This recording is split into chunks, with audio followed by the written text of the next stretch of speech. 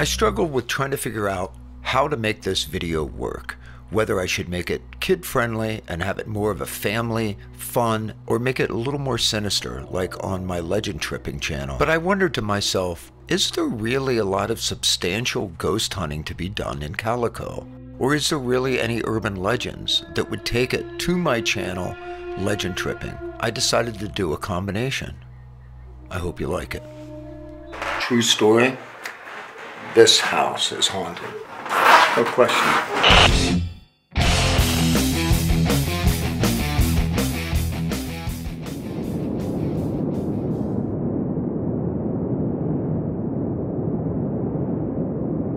Well, that depends on who you ask. As I hear it, back in 1881, some gentlemen were sitting around town hall discussing names, and not liking any of them. Then one man said, "It's as pretty as a women's calico skirt." Right then and there, they knew they found the name, Calico. And it is true, these mountains are as colorful as a calico skirt.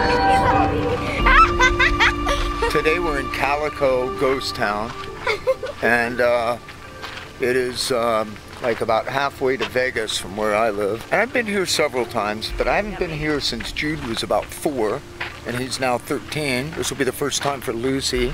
Let's check this out. Can I jump down? My life needs to No, we end. camped down here somewhere, Jude. This is where we camped in the Raptor. I want to say down there somewhere.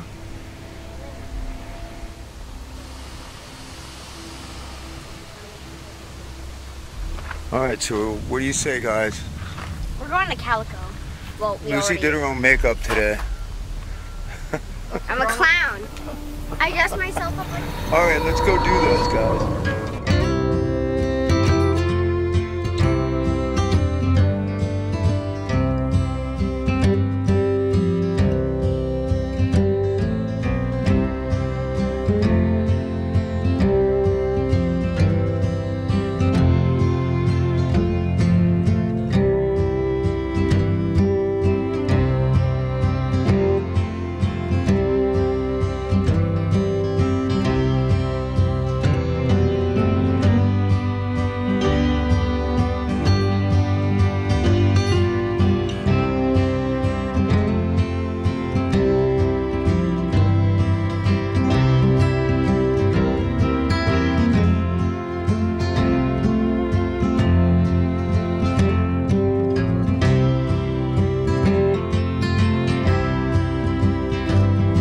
Then we're going to go on that tour.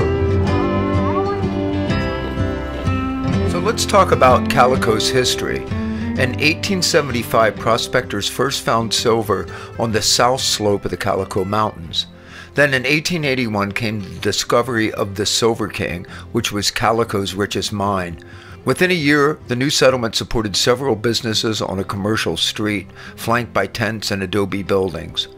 Calico produced $86 million in silver and $45 million in borax, but when the price of silver dropped from $1.31 an ounce to 63 cents during the mid-1890s, Calico became a ghost of its former self. By 1935, the town was entirely abandoned and left to Mother Nature's elements, alone in the Mojave Desert. In 1950, Knott's Berry Farm in Buena Park bought the town site and began restorations.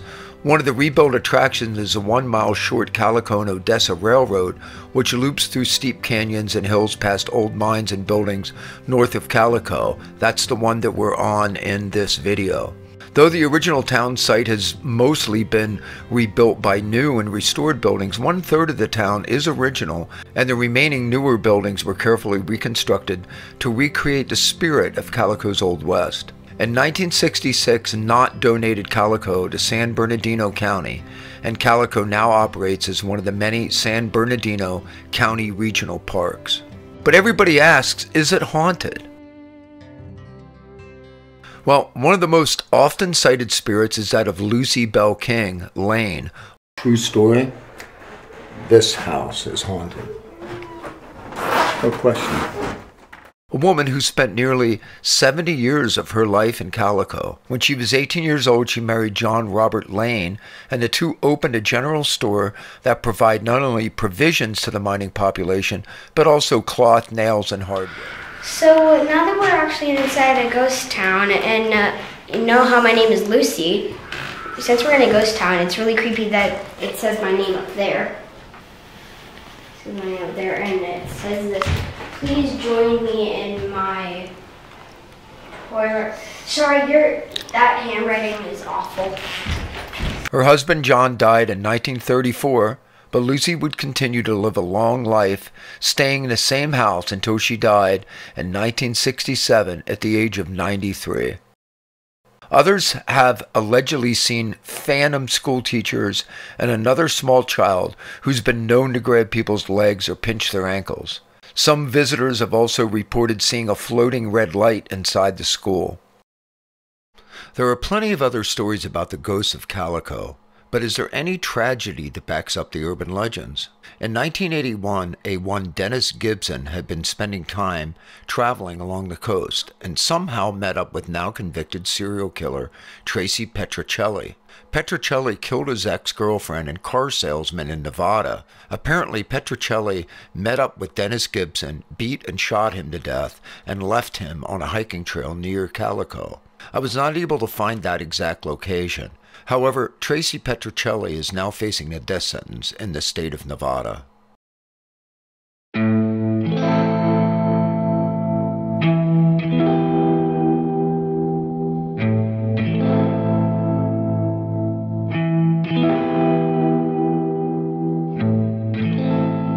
Okay, so this is the first time I've sat down since I've been here, and it is to be on a train ride.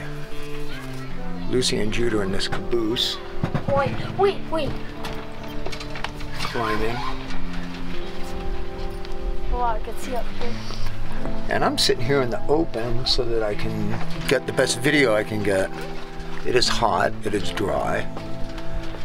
Hot and dry. That's all I can say right now.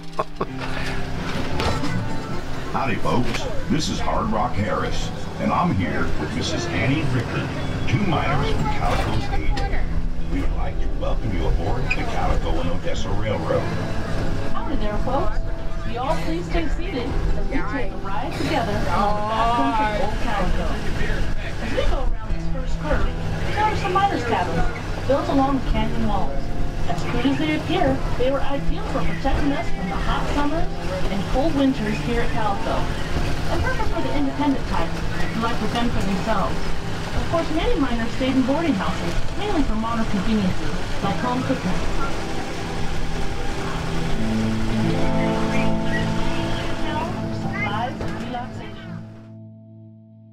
And they just locked the door in this mine. What, Dad? Hey guys, I hope we can get out down here because they locked the door on the other side. I'm just saying. Okay. No, it's locked. You're not going to say anything to the kids about what? Nothing. Never mind. Tell us. Tell us. Tell us.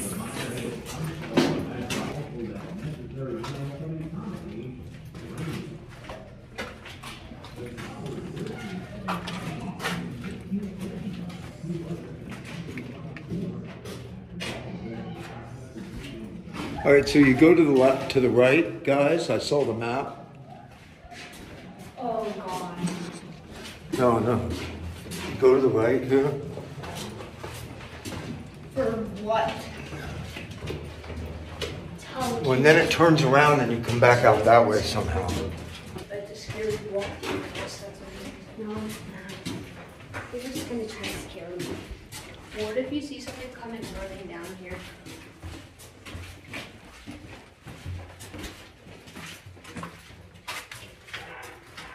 Here at the deepest portion of Dead Man's Drift, you can see early miners hard at work, seeking that elusive silver vein. This part of the Maggie mine was given the name Dead Man's Drift because no mine timbers were used to support the roof and walls. This drift was cut through solid rock, and in more than 100 years of use, it's nearly identical to the way it looked when it was first blasted out of the mountain. Notice the unusual wooden pipes in the background. They carry water to various parts of the mine and throughout the town. Let's go. Lead the way. That hole.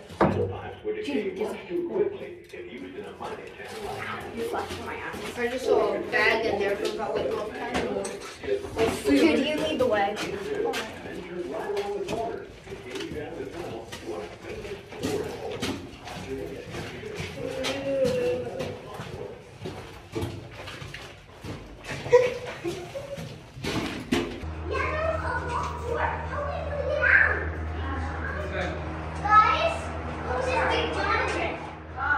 This guy looks like Freddy Krueger.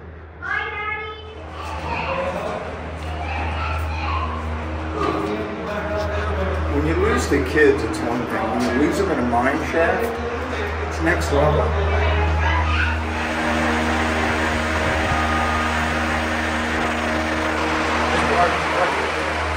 Guys, this concludes our Calico Ghost Town mini tour. Is it haunted? Yeah, it's haunted. But I didn't get to stay here overnight. But I could feel the ghosts, no question. Make sure to hit the like button. Make sure to subscribe. And if you want to be informed of new videos, hit that little bell up in the corner. Take care of each other. And keep rock alive. Keep rock alive.